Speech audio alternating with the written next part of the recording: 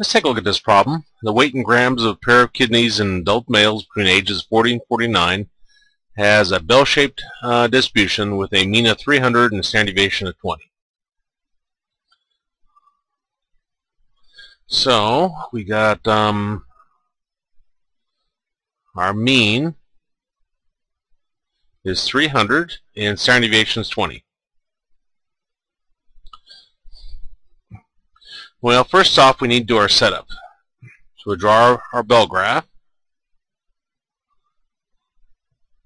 Now right here in the middle will be our mean, mu, not sigma, and that'll be 300.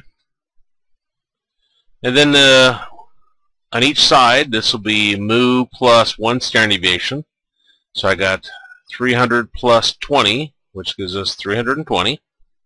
And this one will be mu minus 1 standard deviation. So I'll have 300 minus 20, which is 280. This next bar will be mu plus 2 standard deviations. And what we do is we keep adding, see how we keep adding 20 over and over? 280, 300, 320. This will be 340. And then this one will be mu plus 3 standard deviations, 3 sigmas, which will be 360. Okay, over to here. This will be mu minus 2 sigma. And this will be mu minus 3 sigma.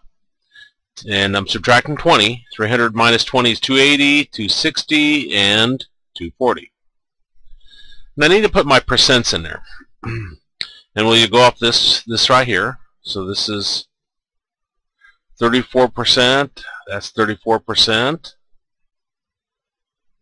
This is 13.5, and that's 13.5.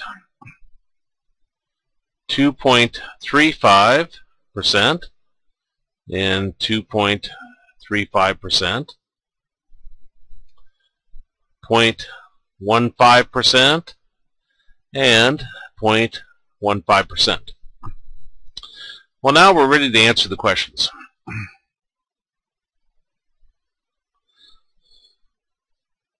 A. About 95% of kidney pairs fall between what weights? Well, if I go over to my original document, 95% is right here, and that's within 2 standard deviations. So what they're really asking is coming from 2 standard deviations on both sides. That's 95% of our data.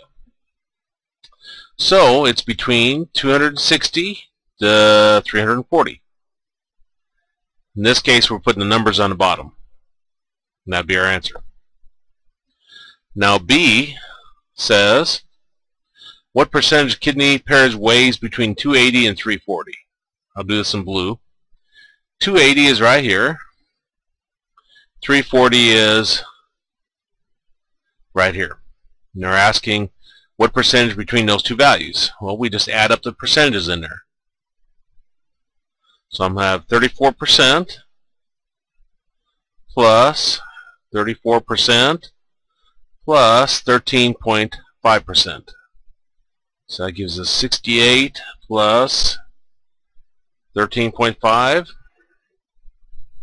see, 68, 78, 81.5. And that would be our answer. Now C. What percentage of kidneys weigh less than 260? Less than 260, you'd be going this way. So we'd have 2.35 plus 0.15. Weigh less than 260 or more than 360. So over here, here's 360, more than, choose the right color. More than 360 would be the 0.15. Let's see, what is that? 0.3, 2.65? Yeah, 2.65. And then D, and I'll do that in purple. What percentage of kidney pairs weighs between 240 and 300? 240, here's 240, and 300 is right here.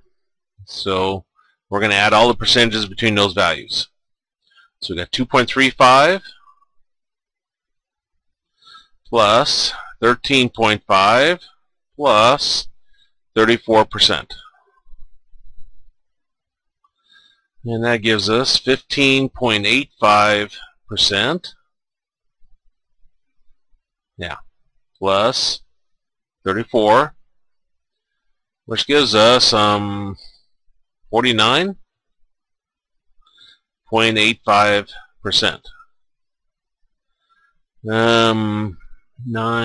49.85.